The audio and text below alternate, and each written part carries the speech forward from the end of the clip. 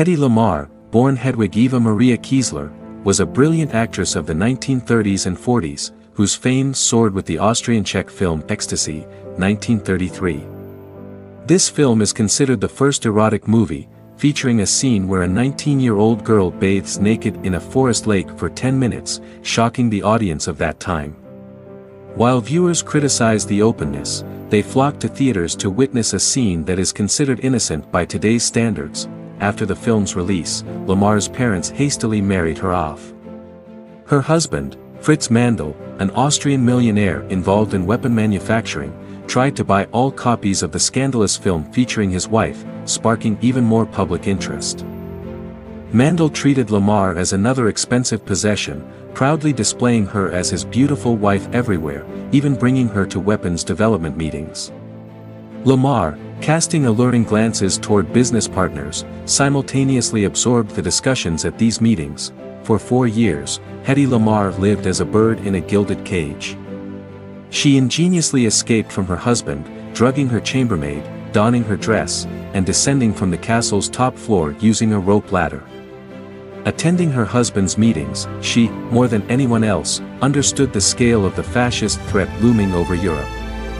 Lamarr boarded the ship Normandy and sailed to America.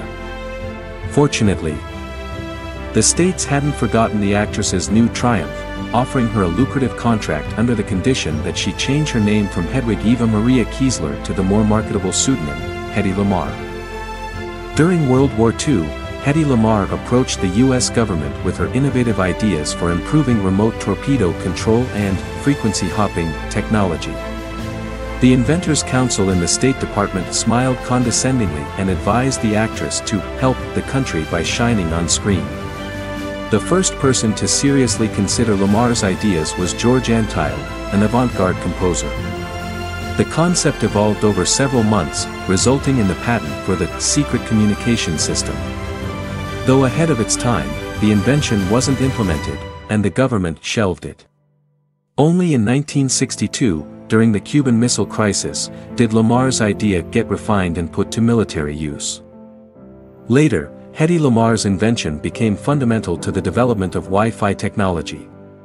In the 1990s, some enthusiasts, learning about the pioneer of wireless computer networks, attempted unsuccessfully to nominate Hedy Lamarr for the Congressional Medal of Honor. Only in 1997 was the brilliant mind of the Hollywood beauty recognized, making her the first woman to receive the Bobby-Nass Spirit of Achievement Award, dubbed the Oscar of the Inventing World. Hedy Lamarr's birthday, November 9th, is celebrated in the United States as Inventors' Day. She passed away on January 19, 2000, in Orlando, Florida, at the age of 86. Per her will, Lamarr's ashes were scattered in her homeland, Austria, in the Vienna woods. In 2014, her name was posthumously inducted into the National Inventors Hall of Fame in the United States.